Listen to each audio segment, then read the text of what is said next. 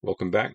Today we're going to prep these timbers, add post connectors, and get them put up in preparation for the subfloor. So these are the posts I dressed the other day on the sawmill and got them down to the correct dimension. If I had a larger saw, I'd use it, but this is what I have. Um, I did notice when I was making my initial cut, really trying hard, obviously, to stay on the line that I've cut across and marked on all four sides so I can have a good clean cut. But the bottom was drifting, so it looks like the saw is not in square. So what I did was I made another practice cut lower down on the post, and there's a set screw on the leveling cage on the portable saw, and I made the adjustment. And now that saw line is falling clean on my mark, which is important, as I said, because I want this to be a nice, clean, flat cut all the way down, since it's going to be, this is what will connect to the post and base. I have a Japanese pole saw. It's very good for dry wood. This timber is not fully cured, so there's some moisture in the center of the log. So it's a little bit harder with the Japanese pole saw. It tends to gum up and get a lot of just wood fibers in the blades, and it's not terribly effective.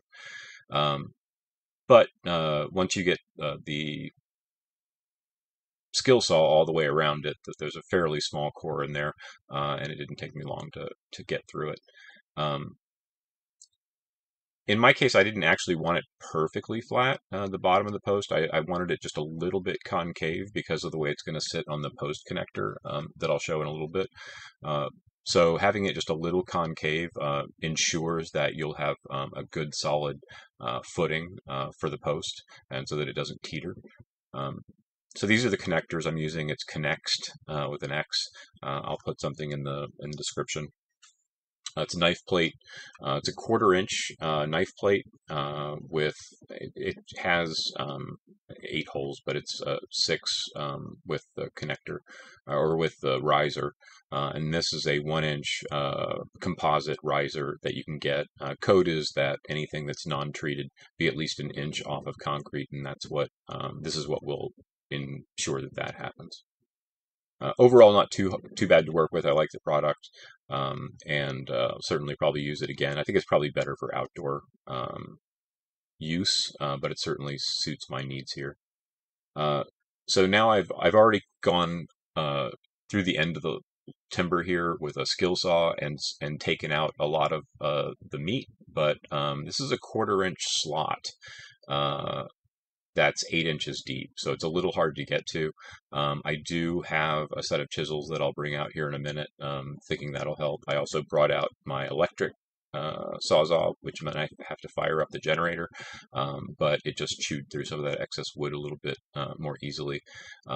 But this really just boils down to me not having the right tool on the job site. I'm not near my house, and I didn't have a 1/4 inch chisel. The smallest chisel I had was a 1/2 inch, and I didn't want to make the hole that wide. So I just did some rough hollowing out, and then came back with the chisels again just to clean it up. And you can see I've got a pretty good fit there for the knife plate. Here, the knife plate swoops down into the horizontal, so it's a little bit fatter than a 1/4 inch. So what I'm doing is just chamfering off the corners on both those inside corners that'll sit on the knife plate, and it just allows for the curvature of the way the knife plate goes into the base. I certainly could have saved myself a little bit of time doing this if I had all the right tools on hand, and it just reinforces the need to keep more stuff in my truck, which is fine. So now we have a good fit on the knife plate, and I'm going to do some measurements for the peg holes. I have a 1/2 inch drill bit here that is good for wood or metal. If I And I will have the opportunity to do it again. And so the next time I go to town, what I'll do is I'm going to get a 10-inch auger bit. Having the 6-inch drill bit means that I have to drill 3 separate holes on each side heading into the knife plate, because the drill bit won't penetrate the entire timber. And if you measure correctly and drill straight, that's not a big deal. But as most of you may know, it's a little bit difficult to guarantee sort of quality control at that point.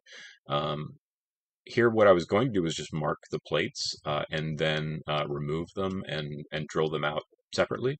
But quite frankly, I had this plate screwed into the post and it was really stable, and I just decided to drill the holes with it right there. And as you see, the pegs move in nicely. They had a good snug fit, and that's what it'll look like when we raise it. Now just to the top of the post. So I went to pretty elaborate measures to ensure that I was only going to have to cut this post one time and that it was going to be perfect. And I'm going to talk about that in probably the next video. But I did settle on the exact measurement. I was very confident with it, and just made my cuts similar to the other end. I'm just going to go around the entire four sides with a skill saw now that I know it's perpendicular, and just chop it off and flatten it up a little bit.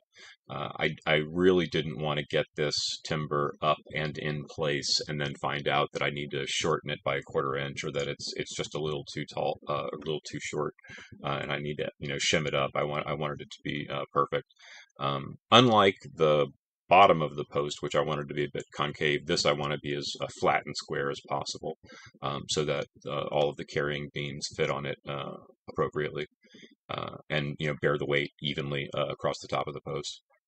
Here I'm just chiseling off some of the bark. This is a smaller tree, and this 8x8 ended up catching a little bit of the sapwood and just a corner bit of the bark, so I'm just going to chisel this off. This post is going to be hidden in a wall, so I'm not terribly concerned about what it looks like, and it also gives me the opportunity to sort of practice this process on posts that I know aren't going to be seen by anybody other than me. Yeah, it's in place now. The pins are in. I didn't show the